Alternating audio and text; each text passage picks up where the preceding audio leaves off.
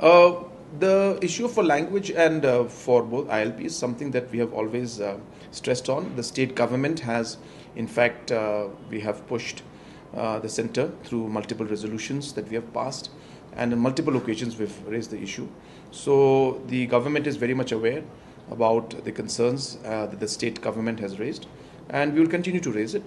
I have not got the opportunity yet to meet the Honourable Prime Minister and the Honourable Home Minister because I was there in Delhi only for one day. So I could only meet about 8 to 9 ministers. I could not meet the rest.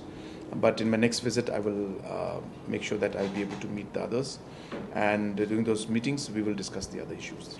Number one, we have already been very clear that there is nothing that we have to hide. We have already gone ahead with all the different processes that have been asked by different members of the Legislative Assembly.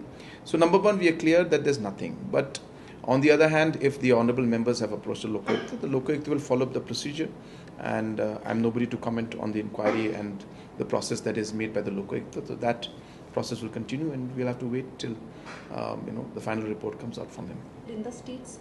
No, it will be implemented, but the laws that are there for the district council will not be affected. District council laws and rules will continue to function as they are.